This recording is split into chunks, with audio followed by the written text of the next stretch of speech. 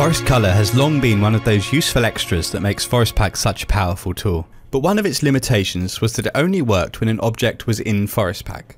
So from version 7 onwards, this limitation has been removed and many of the features of Forest Color can now be used even once items have been converted to standard max instances.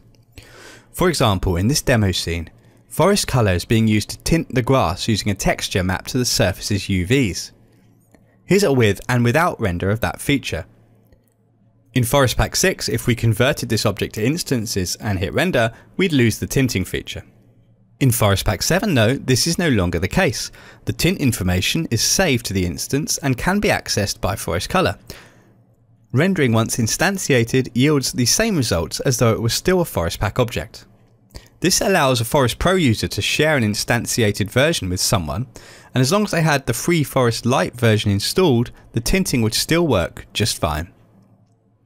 Perhaps a bigger change is that Forest Color also works whether geometry originated in Forest Pack or not.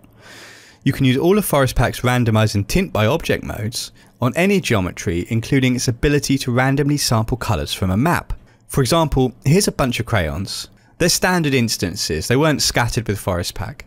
So now to randomize them, I could enter a load of colour values in a multi-map or something similar, but it's going to be much faster if I could just sample the colours from a texture. So here I have a photo of some crayon colours.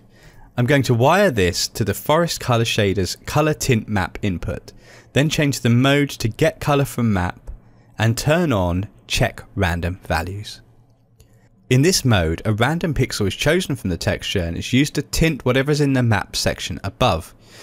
You also have several transfer modes, and if, as in this case, you don't have any bitmaps and you wish simply to use a solid color, you can change the blending mode to normal. Now if you hit render, that's it. The colors randomly selected from the maps are being used to shade the crayons. With this release, Forest Color, even in the light version, becomes even more powerful, and Forest Pack 7 is available now. You can find out more about all the new features on the i2 Software website.